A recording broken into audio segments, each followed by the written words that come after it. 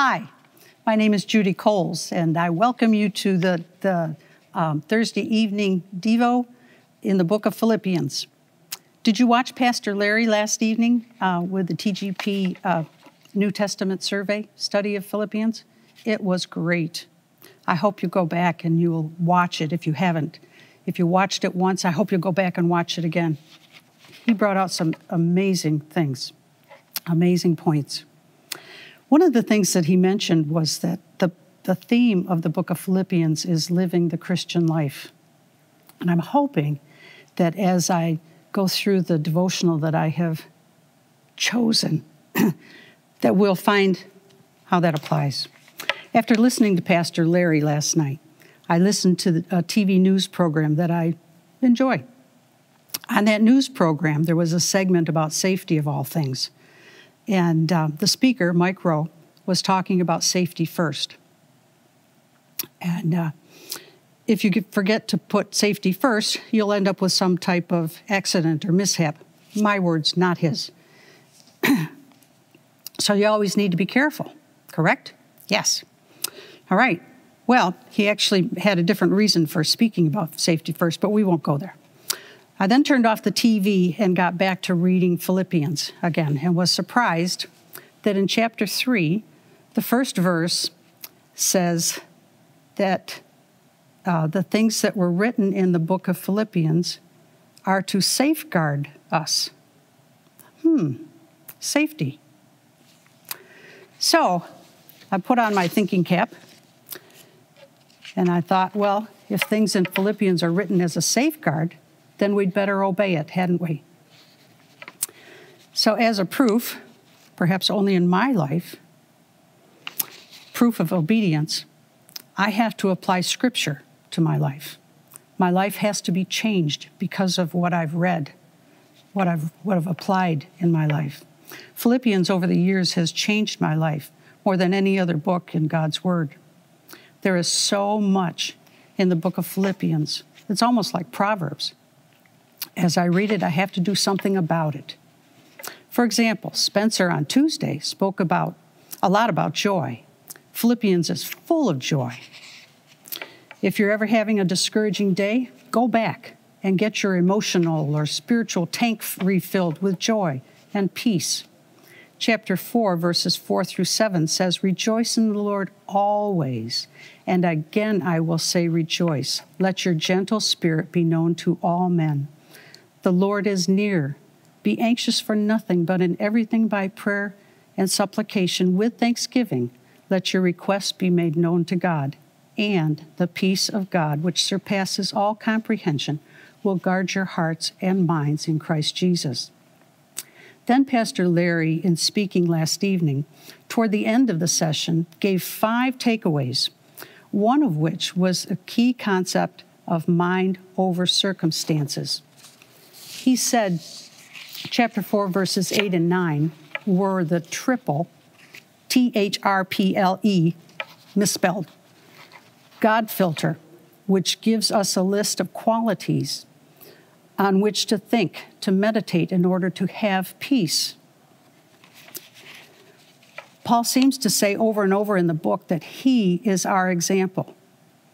In the verses just mentioned, that chapter 4, verses 8 and 9,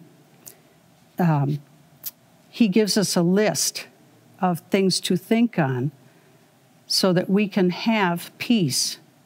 And Paul was our example of how to have peace. He said to practice the things that we have heard, received, and learned from him, things that are true and honorable and right and pure and lovely, commendable, excellent, and worthy of praise. And the God of peace will be with you, with me, with us. So Paul is our example in so many of the truths that he teaches us in Philippians. But the greatest example in the book is Jesus.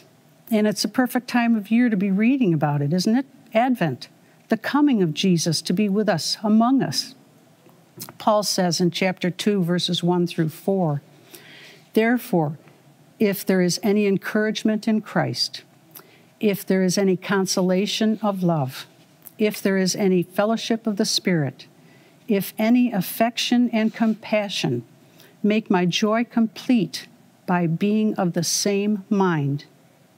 And then it goes on to teach us to be in unity, to consider each other as more important than ourselves. So, that car that wants to pull in front of you, let him. The person who comes up to take a parking spot that you've been sitting, waiting, and aiming for, let him take it. Let the person cut in front of you at the grocery store.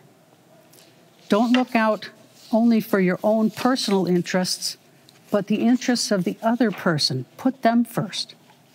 Then Paul tells us that Jesus is our greatest example, and we need to follow his example. He is God. It says he did not regard equality with God a thing to be grasped, but he emptied himself, taking on the form of a bondservant, and was being made in the likeness of men. He humbled himself by becoming obedient to the point of death, even death on the cross. That example of Jesus hit me right between the eyes and changed my life several years ago when I was very young in the faith. Sunday, for some reason, had typically been a stressful morning in our home. We only had 2 kids. Can you imagine? Well, can I imagine what it would have been like if I had 5? Anyhow, for some reason, we had a disruption, let's call it, in our home. Well, after we dropped the kids off at Sunday school and then they went on to children's church, Bob and I walked into church and sat in our customary spot. At that point in my walk with Christ, I had not yet learned not to carry grudges. I was a big grudge holder. I walked in fuming about this disruption that happened at home, and I held on to that. I sat down, it seemed about 3 feet away from Bob, and my spirit was just grumbling. Well, I opened my Bible to read. Church hadn't started yet. So I opened my Bible to read, I guess maybe to get my mind and heart ready. Well, I opened to Phillippians chapter 2, and I read those verses about unity, being of the same mind and the same love, with humility of mind, to regard one another as more important than yourself. I read about Jesus, who was God himself, coming to earth, humbling himself by being obedient to the point of death on the cross. He died on that cross for me, for my anger. I felt as if Jesus was saying to me, if I am willing to give up my equality with God, if I'm not holding on to that, if I am willing to become a bondservant just like you, Judy Coles, can't you set aside your anger and apologize for your part in that argument that has you so worked up? Well, there was a little more to it, to what Jesus seemed to be saying to me. But the result was it caused me to slide close to Bob, link my arm in his, and to whisper, I'm sorry. The crust of anger was gone. The unity was restored. It returned, and I was changed. I learned from that to be humble, to put the other person first, to consider them more highly than myself. I also learned at that time, and every time that I read God's word, that it applies to me. I must obey it, and I must be changed by it. If God is going to fix our society, it has to start with me being changed by God's word. After all, following Paul's example in chapter 2, verses 12 and 13, it says, so then, my beloved, just as you have always obeyed, not as in my presence only, but now much more in my absence, work out your salvation with fear and trembling. For it is God who is at work in you, both to will and to work for his good pleasure. There's much more in verses 14 and onward, but I hope you get the idea. God is at work in you. So follow the examples that Paul has given us. Apply God's word to your life and to your heart. Obey it and be willing to be changed, to be transformed, to become more like Christ. There is so much more in Philippians that honestly, I hope you will read it and reread it and reread it again and be transformed by it. And then I pray that you will also get involved with the survey of the New Testament. It's been wonderful so far, and I hope you get as much out of it, more out of it, than I have. So, thank you, Jesus, for your example. Thank you, Paul, for your example. And let us be an example for each other while we pray. Lord Jesus, I want to thank you for this book of Philippians, for the whole of your word, that it's supposed to, no, it's not supposed to, it will change us. It will transform us. It will make us more like Christ as we are willing to humble ourselves and to be obedient and to follow the examples of those who have gone before us, who have also walked in your word and followed the example of Jesus himself. I pray, Father God, for our body of believers here at TGP, at North Syracuse Baptist Church. I pray, Father God, that you will keep us all safe and healthy. I pray that we would not be fearful of this pandemic. I pray that we would rejoice and then rejoice again, knowing that you're near us, knowing that you hear us, knowing that you had this all in your hand and knew that it was coming even before creation happened. I thank you, Father God, that we can rely on you, that you have our life in your hands, no matter what we're going through, no matter what our circumstances are, that you are still in control. You've not dropped us. You've not given us up.